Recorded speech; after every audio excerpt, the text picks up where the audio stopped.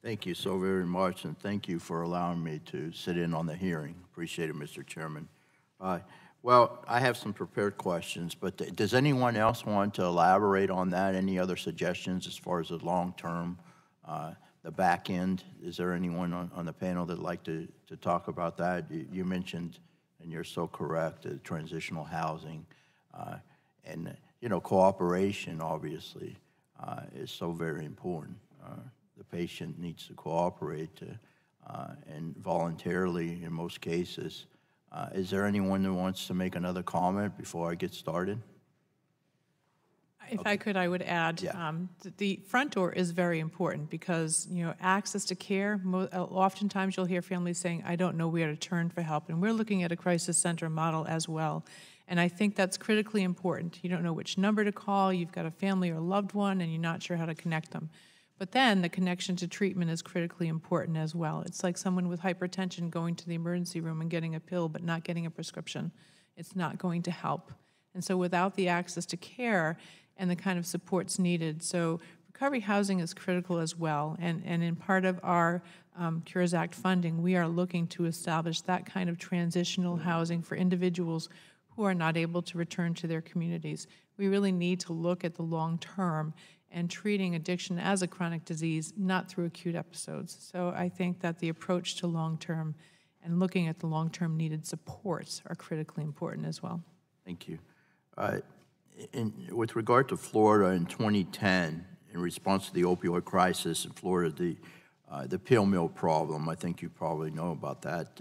Florida's legislature enacted a statewide tracking of painkiller prescriptions coupled with law enforcement using drug trafficking laws to prosecute providers caught overprescribing. Within 3 years, Florida saw a decrease of more than 20% in overdose deaths, and I want to give Pam Bond, the Attorney General, and others credit for this. But now the rise in fentanyl and its various derivatives have presented new challenges to the state of Florida and other states as well. However, we remain optimistic with recent legislative initiatives in Florida. These include requiring doctors to log prescriptions and a statewide painkiller database by the end of the next day. I think that's important, to curb the so-called doctor shopping and setting aside states' funds for medication that can help reduce opioid dependency. So we're working on it, but during the August recess, I want to meet with stakeholders and conduct roundtables with regard to this issue. Do you have any suggestions for me? What has succeeded? Obviously, sir, you talked about the Baltimore model, and I think that's very important. Are there any other innovative ideas or legislative initiatives that you would recommend for my state of Florida? Anyone on the panel, please.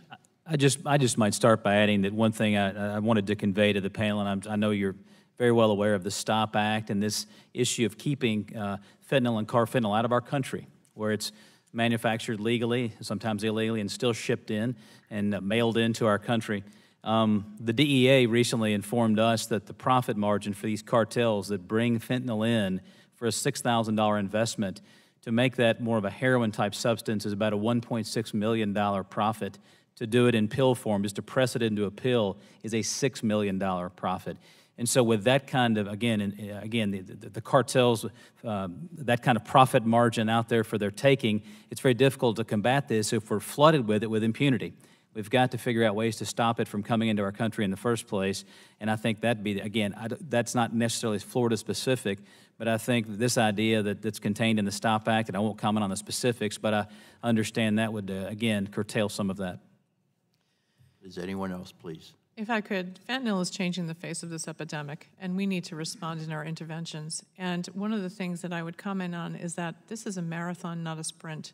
And we really need to take a look at prevention efforts as critical to changing the face of this epidemic, and not cutting our efforts in prevention, primary prevention, working with transitional aged youth. If we can stop their use before they use, we're not going to have them dying with fentanyl.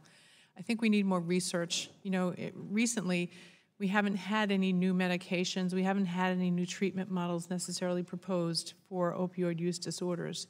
And I'm not sure enough effort has been placed placed into the research needs of this epidemic. And we need to start looking at this as we would, the focus on cancer. This is an epidemic. We need research that's going to support the most evidence-based models that are effective in treating this. Thank you very much. I agree. I yield back, Mr. Chairman. Thank you Mr. for allowing me Bilirakis, to recognize ask the questions. Ms. DeGette for follow-up. I just,